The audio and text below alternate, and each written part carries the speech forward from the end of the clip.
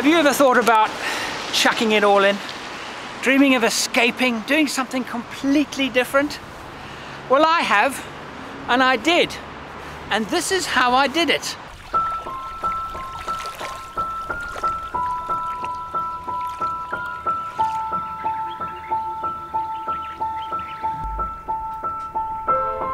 There is a place so tranquil that angels go there to rest. It is a place of such singular beauty, even the lilies dress for dinner. Yet the ebb and flow of its life-giving water is determined by a climate 1,000 miles away. The water level is high during times of drought and low in times of rain.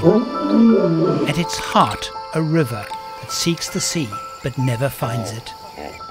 This was where my heart lay, in the Okavango Delta in northern Botswana. In that case, what was I doing, living in a crime-ridden city? What would it take for me to escape this third world toilet? My wife, that's what. Torn Trousers is the true story of how a 30-something couple, Andrew and Gwynn, and their Siamese cat sold everything: houses, cars, aeroplanes, fired clients, and escaped to a desert island in the Okavango Delta. Woefully inexperienced, we took control of a luxury lodge where the rich go game spotting while sipping G&Ts. Trouble soon followed.